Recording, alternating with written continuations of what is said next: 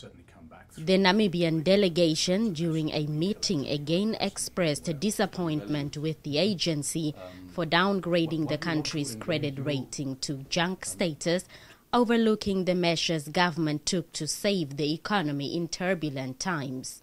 Government maintains the agency's reasons were rather subjective and questioned why communication was only done through email, instead of sending a delegation to Namibia to assess the situation on the ground. We want to just let you know that that is not what we see is a proper way in how these rating actions are taken, because you are aware that just as well as we are, these rating actions have very severe consequences in the economy. Mm-hmm. If the consultation was not proper, we may differ in the take, and I think that was at the core of the last action. We do not want to be seen that we will quarrel with you when we are downgraded and we are loading you when we are upgraded. That is not the case.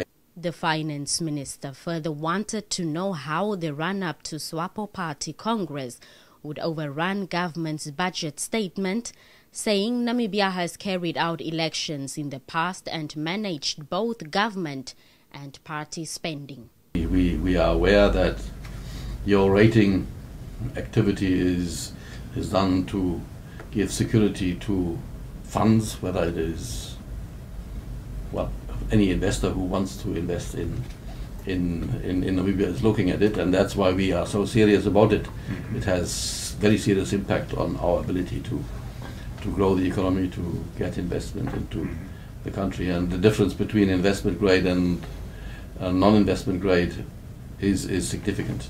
The Moody's head of sovereign ratings, Alistair Wilson, says there is a much higher risk politically during national elections, but the statement should be linked to geopolitics.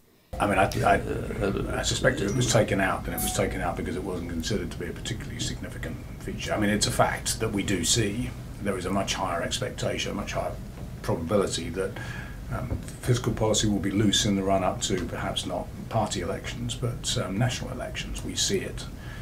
And I think what we're saying in there is simply that saying political risk has increased. It's a reasonable and based on experience statement that we have less certainty.